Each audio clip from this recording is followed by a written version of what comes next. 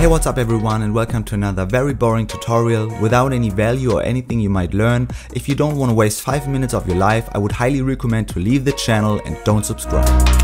Today we are going to learn some really cool reverse speed ramping stuff to make your videos better. I personally use it all the time because it really adds some kind of a surreal vibe to the footage, and sometimes you can match it to the music in a really cool way. So let's hop right into it. First of all, you need the right audio and the right video. Not every tune is possible for this technique. There needs to be some kind of an impulse for the change in speed direction. So for example, in this tune, it's a repeating sound of the... I don't even know how to call that sound, but I think you get it. Don't always look for the very obvious sounds in the tune. Sometimes there are kind of very quiet background samples, which also helps to match the clip to the music.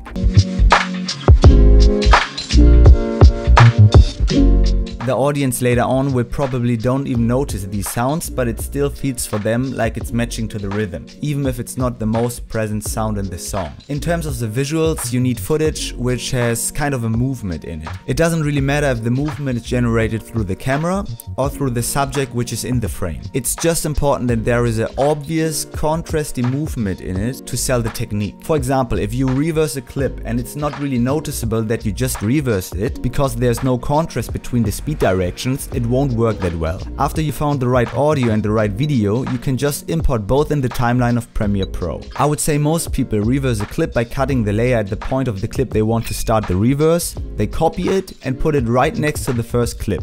Then they just right click on speed duration and check the reverse box. This is totally fine, and for beginners probably the most easiest way to learn this technique. But there is a more effective way which is a bit harder to learn, but it will give you way better results. In the beginning it might be really frustrating, but if you master this technique it really will pay off. So I would highly recommend it to do it that way, but you don't have to. So just right click on the imported clip and click on show clip keyframes. Then go to time remapping and activate the speed keyframes. Now you are able to change the speed directly on the clip with keyframes. To set a keyframe, just press Command plus a left mouse key. Drag the speed line behind the keyframe a bit up to make it a bit faster, or drag it down to make it a bit slower. Now the technique comes in. To reverse everything after the keyframe you just set it, you press and hold Command while left clicking and also holding the left mouse key on the keyframe.